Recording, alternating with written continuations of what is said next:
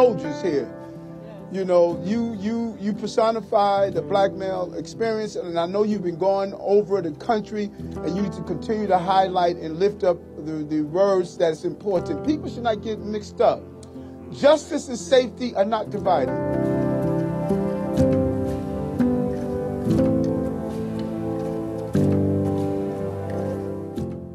Over 300 articles are written about us within the first 2 weeks of this case, dissecting the lives of 14 and 15-year-old kids.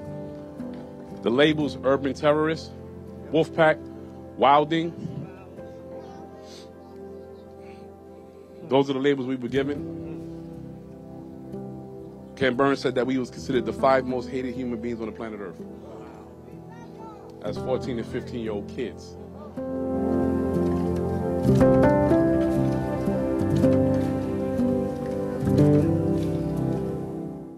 We went through hell and back.